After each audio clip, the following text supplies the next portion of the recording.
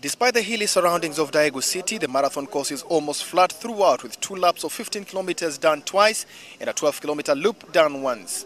Defending champion Zhu Bai of China is missing from the championship. The Kenyan team has Edna Kiplagat, third-place finisher at the London Marathon, and his highest-ranked entrant according to the Times. Paris Marathon champion Priska Chepto, 2010 Toronto Marathon winner Sharon Cherop, plus Commonwealth Games champion Irene Cherotich make the formidable team for Kenya. We did a lot in Kenya because we were doing specific work, specific enduring there in Kenya, because we expected a lot of heat here and of course the humidity. But it is now all different. Unlike the previous championships, access to the athletes has been restricted. This is the only place where you get athletes at the athletes' village. All the countries that are taking part have been accommodated in the same place.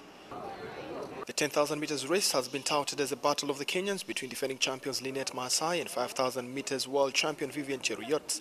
But Sally Kipyego is very much in the race and she looks to be the most relaxed of them all. I love the place I am because I am, a no effects supposedly. So I'm just hoping that I can blend in and just go with it and see what happens. The 800 meters team of David Rudisha, Jackson Kivuva and Alfred Kirwa will also be on track for preliminary round 1, as well as the 3,000 meters women steeplechase team. Michael Kinyi for Citizen Sports in Daegu, South Korea.